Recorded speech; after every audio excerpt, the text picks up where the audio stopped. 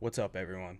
Just like with our last video, we're going to look at data from the 2021 NFL season to find some value picks in your fantasy football drafts. But this time, we're looking at wide receivers. First, let's start off with our process for identifying these wide receivers with value. During my analysis, I found that touches and receptions are more correlated with fantasy points than targets are. Touches having a higher correlation confused me at first until I realized the effect that Deebo Samuel was having on the dataset. When he's eliminated from this set, fantasy point correlation with receptions is actually the highest.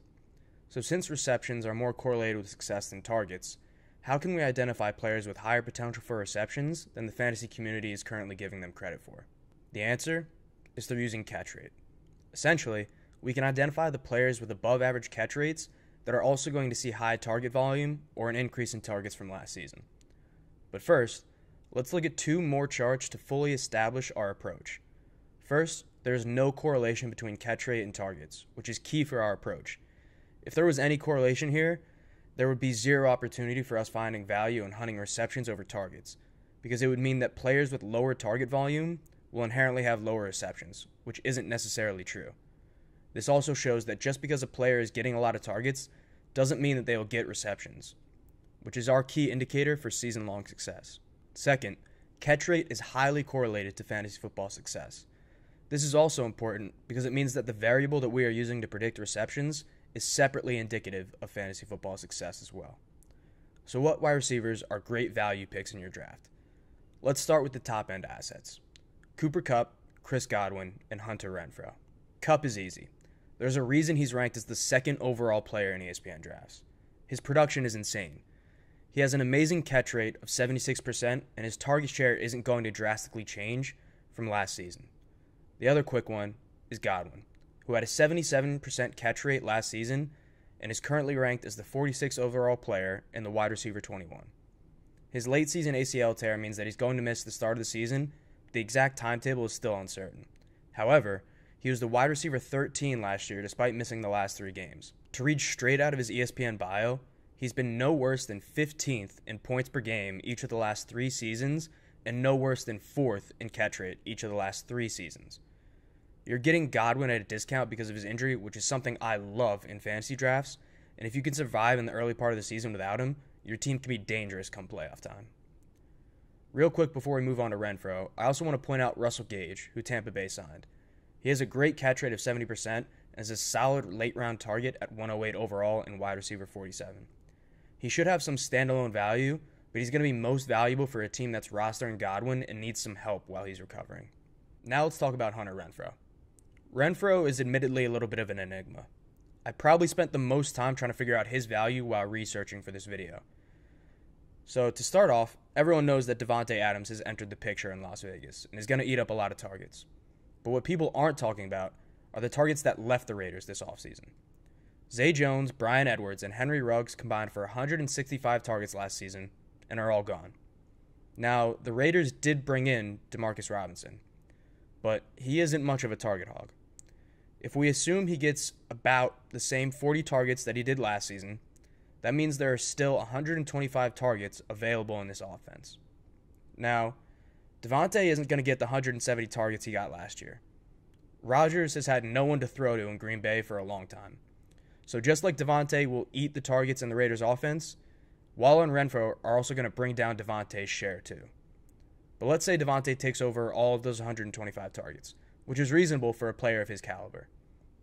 Then, let's also say that Renfrow loses 28 more targets to Waller playing a full season, which he didn't last year. That leaves Renfrow with about 100 targets, with which his 81% catch rate means 81 receptions. Using his yards per reception from last year and a return to the mean in the touchdown department, he would post 81 receptions for 818 yards and 4 TDs. That would result in about 187 fantasy points, placing him at wide receiver 29 last year. Now, I understand that isn't super exciting, but that's exactly where you would be drafting Renfrow. He's currently ranked 58th overall and exactly as the wide receiver 29. The Raiders' targets this season are going to be heavily concentrated between Adams, Waller, and Renfrow, which means Renfrow's targets shouldn't drastically decrease. And even with a dip in target share, Renfrow's catch rate means that he can still return value where you're currently picking him at. And while I usually don't like drafting players at their price, Renfrow is a safe asset, and depending on your league format, that could be very worthwhile. Now let's talk about those late round dart throws with a lot of upside. First off is Christian Kirk. Kirk is currently ranked 90th overall and has the wide receiver 42 in ESPN drafts. That's insanely low for a player who should be the wide receiver 1 on his team and boasts a great 75% catch rate. Now, obviously, the question is how will that catch rate change now that he steps out of the shadow of DeAndre Hopkins? Ultimately, I think that primarily comes down to Trevor Lawrence's performance this season. So while I don't expect Kirk to be a target monster, with his catch rate, he doesn't need to be. And at his price, there's a lot of upside, even if that catch rate does dip a little bit, considering he could earn a large share of the targets in the Jacksonville offense. Next, we have the headache in Kansas City. Unlike the Raiders, where I think the targets will be concentrated among Renfrow, Waller, and Adams, I think the Chiefs are going to spread the ball around a lot. But the question remains, who has the most value out of Juju, Sky Moore, McCole Hardman, and MVS? Ignoring last season, Juju averages a solid 69% catch rate, which means he might have some value at 69 overall and wide receiver 34. Sky Moore is currently 112 overall and wide receiver 51, but is also a massive question mark. I think he's talented, but I have no idea how quick he will see the field or how Kansas City intends to use him. The only thing I know for certain is that ESPN is completely wrong in their rankings of McCole Hardman and Marquez Valdes-Scantling. They're currently ranked right next to each other at 127 and 128 overall, so wide receiver 56 and 57 respectively. People still seem to think that McCole Hardman is a deep threat decoy like MVS is, but that isn't true anymore. Hardman's average depth of target has decreased every year since his rookie season, down from 11 to 7.4. However, MVS is still that decoy. His ADOT last season was 17.9. Just to give you an idea, Tyreek Hill's average ADOT during his 4 years in Kansas City was 12.8. While an ADOT as high as MVS's can lead to value in an offense led by Patrick Mahomes, generally it's a sign that a player just isn't going to get the targets to support season-long success. Add on top of that Scantling's poor 47% catch rate, and he just isn't someone I'm touching in my drafts.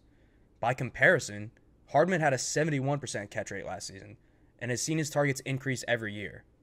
The other benefit with Hardman is that you should know by week 3 the role he's going to be playing in this offense, which means if he underperforms, you can easily dump him. He has high upside on draft day with a minimal cost, and you can dump him for an upstart free agent if he doesn't have a consistent role.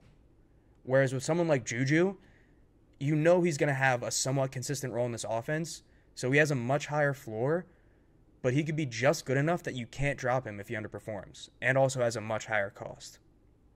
I'm planning a general draft strategy video that'll discuss that concept more and how you should only be chasing upside in the late rounds of your draft, so be on the lookout for that in the future. But with that said, let's talk about the last two players for this video, Rashad Bateman and Devin Duvernay. Both are the same story. 237 targets have left the Ravens via the departure of Marquise Brown, Sammy Watkins, and Devonta Freeman. Rashad Bateman is the presumed wide receiver 1 in this offense with a solid catch rate of 68% and has an insane upside for his current price of wide receiver 38 and 75th overall. Duvernay has a better catch rate at 70%, but is expecting to see less targets as he competes for the wide receiver 2 spot in the Ravens offense. That said, his price is extremely cheap at wide receiver 89 and 233 overall. Realistically, in a 10 or even 12-man league, you could just leave Duvernay on the waiver wire and pick him up after week 1 if he performs well. But both Duvernay and Bateman have great upside in this offense with the targets that are currently available. The only obstacle in their path is Mark Andrews, who boasts a 70% catch rate and could potentially soak up even more targets and have one of the best tight end seasons of all time this upcoming year. That's it for the video, though. I hope this helps you guys out with your draft, and if you found any part of this video valuable, please leave a like and subscribe, or let me know in the comments where you disagree with me. Thank you so much for watching, and have a good one.